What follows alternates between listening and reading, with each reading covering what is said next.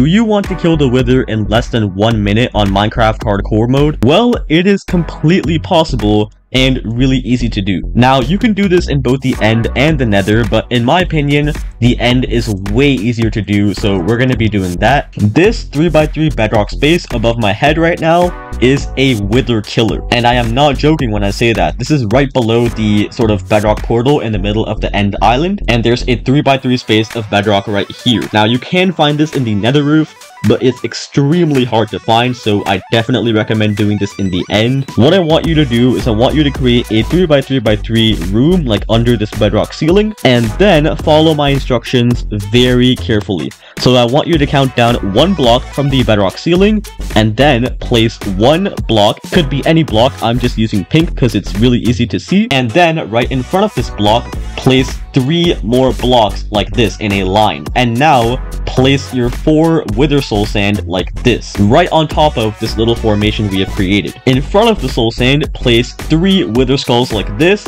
and as you can see, the wither has spawned, and it is in the bedrock. The wither is completely trapped in the bedrock portal, it's just gonna suffocate to death, and we will get a free nether star. If you guys did enjoy this video, then please consider dropping a like and a sub, and as always, I will see you in the next one.